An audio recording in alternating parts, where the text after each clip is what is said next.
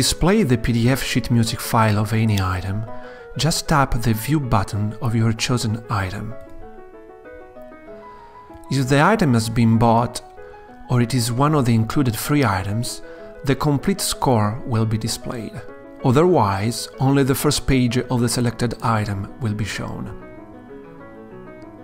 When you are in score mode, you can turn pages by just sliding on the score right to left to turn pages forward, left to right to turn pages back. You can also just tap the score once to turn pages quickly forward. You can also zoom in and out with your two fingers to make the score bigger or smaller.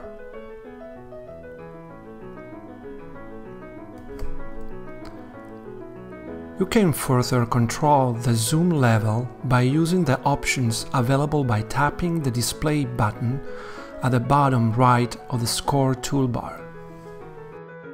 To make appear and disappear the score tools, just double-tap the score.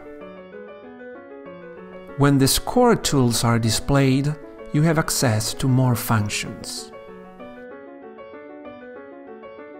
At the top left you find the Back button, which allows you to exit the score view mode and get back to the item info display. At the top right you find two buttons. The first button is the Shopping Cart button, which, for priced items, allows you to purchase any item in our catalog.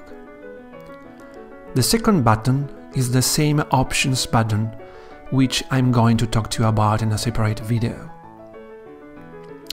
At the bottom you find the Page slider, which allows you to easily browse the displayed music or jump right to the beginning or to the end of the displayed score.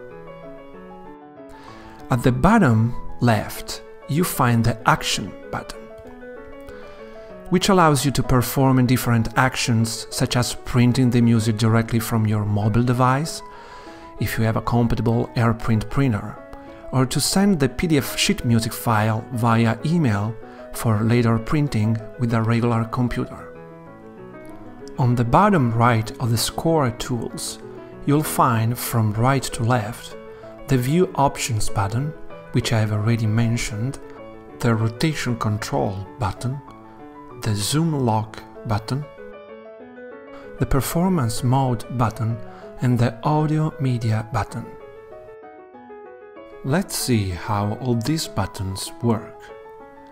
The Rotation Control button allows you to lock the display orientation in order to avoid the application to rotate the score automatically if you change your device's orientation.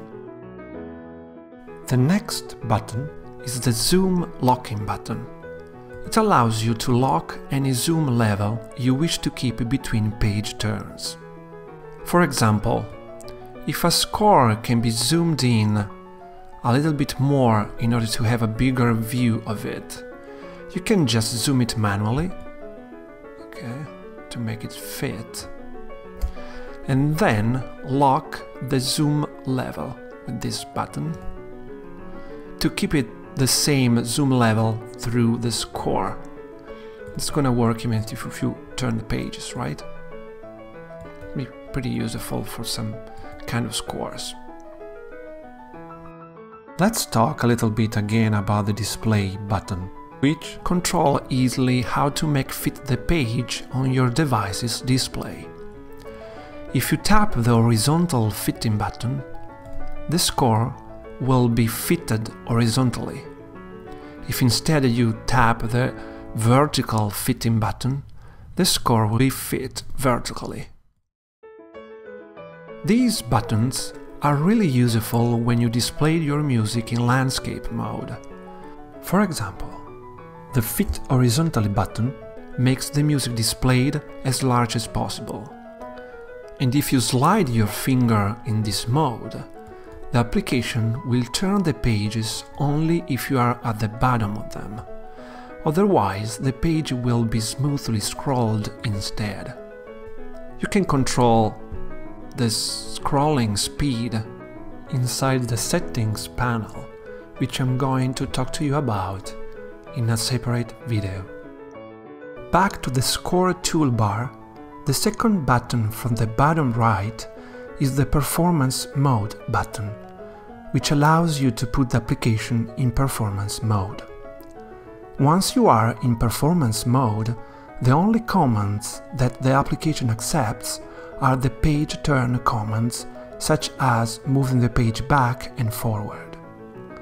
That avoids to trigger accidentally other functions not usually needed during performance.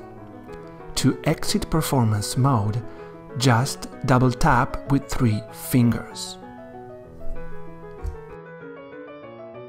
And then we have the Audio Media button, which gives you access to the included audio MP3 files for the displayed item. Similarly to the item view, you can access regular MP3 audio files as well as MP3 accompaniment files for those items that include such accompaniment files. With MP3 accompaniment files, you can easily play along with your device while the accompaniment part is playing and you read the music from the score. Since version 4.0 of the application, we have introduced annotations. You can annotate on the score at any time by just tapping on the Annotate button. Once in annotation mode, the annotations palette will appear at the top of the screen. Just select the tool you want to use to either annotate on the score or delete annotations.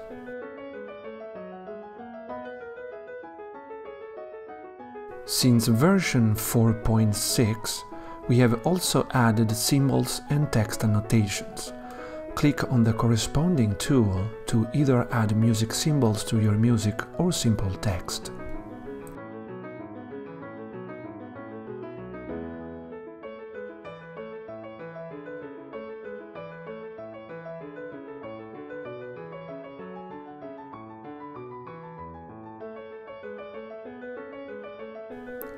You can also change the color of the annotations, as well as define other settings. In annotation mode, you can only zoom in and zoom out. You cannot turn pages or do anything else than annotate on the score. When you are done with your in-page annotations, tap the Done button. Annotations are non-destructive and can be disabled at any time with their on-off switch.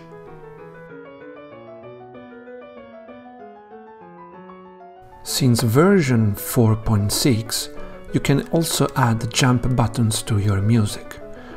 Jump buttons allow you to easily create custom buttons on the score to jump from one page to another during performance. For example, with jump buttons, you can quickly turn several pages back when a repeat line a da capo or a dal segno is required in doing that. To enter Jump Buttons mode, just tap on the Jump Buttons button on the right of the slider bar. Once in Jump Buttons mode, you can hold and drag your finger on the score to create jump buttons, or just hold and leave your finger to create targets. Once a button is created, it can be linked to a target, so you can jump from one page to another during performance by just tapping once on that button.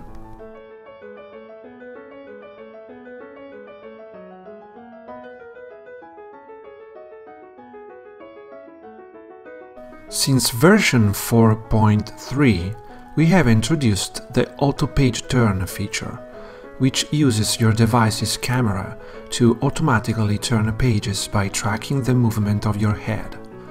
To activate the Auto Page Turn feature, just click on the corresponding button. Such a feature is available as a priced add-on. Be sure to sign up for our newsletter at www.virtualsheetmusic.com/newsletter to stay updated with the latest news and application updates.